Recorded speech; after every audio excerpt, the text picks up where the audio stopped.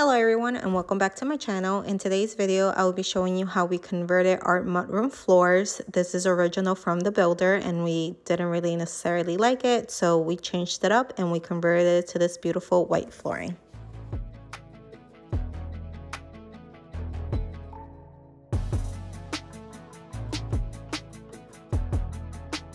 The first thing that you're going to want to do is clean out the floors and make sure that it's dry and clean, just because we are using a peel and stick tile, and so you want the floors to be very nice and dry for it to adhere properly. And we went with these floor tiles. We bought them on Amazon. We use the same brand for our laundry room. If you haven't checked out that video, I will link it down below for you guys to check out. But it's been over a year and a half that we did the floors in our laundry room, and it's still the same as it was the first day that we did it. So we went with the same brand, but we did go with a different design. And here in the boxes, it pretty much tells you how many you need based on the square footage of the area. So you're going to have to measure that, and then the tools and how to prepare and do everything. So it's pretty simple and easy to do. Here what we're doing is we just lay them out first to see how many tiles fit per the width of the floor, and then if we're going to need to cut one out.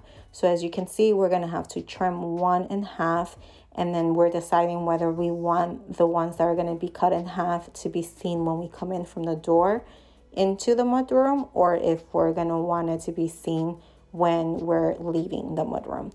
So that was a decision that we needed to make, and obviously maybe depending on your area you might not need to cut it down, but we definitely needed to do that.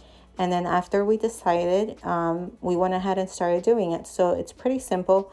You just remove the backing off of the tile and then you place it on the floor, and then you want to go ahead and follow the design. So if you have a tile like ours that the design has to meet each tile, you're going to have to ensure that you're doing that from the beginning, because then it can get a little complicated if you don't follow the design.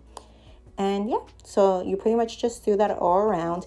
Now, the trim piece that you see here, we decided that we weren't going to take it out. However, we ended up realizing that the wall isn't straight. Not sure why not, but however, we decided to take out the trim after the fact just to make it easier on ourselves. You don't need to do it. We didn't do it in the laundry room because the walls were perfectly even and straight.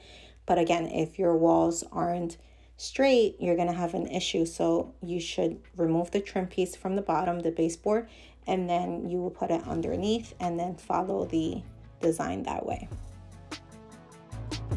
And this is how it turned out. So we really like how it came out. The design is so nice. It looks so nice put together, and I love it.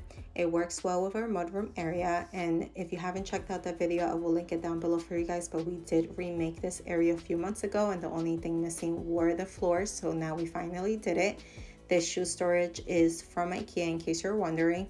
And yeah, so the floor looks great. The only thing for right now, the complaint is that it doesn't seem to be good quality. As you can see here, it's already lifting up and it's only been a few hours. So I'm not sure it's gonna be good for us, just because we do use this area every single day. And so if it's already lifting up, that's not a good sign. And it also has a little chip here and a chip here. So again, I'm not sure how it's gonna work for us, but for right now, it works fine. I love it. I like how it looks. We did use this brand for our laundry room, and that it's been a year and a half, and that's really good. It hasn't lifted or anything.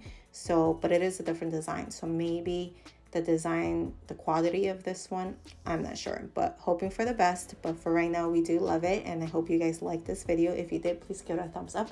Please consider subscribing, and I'll be back with more videos.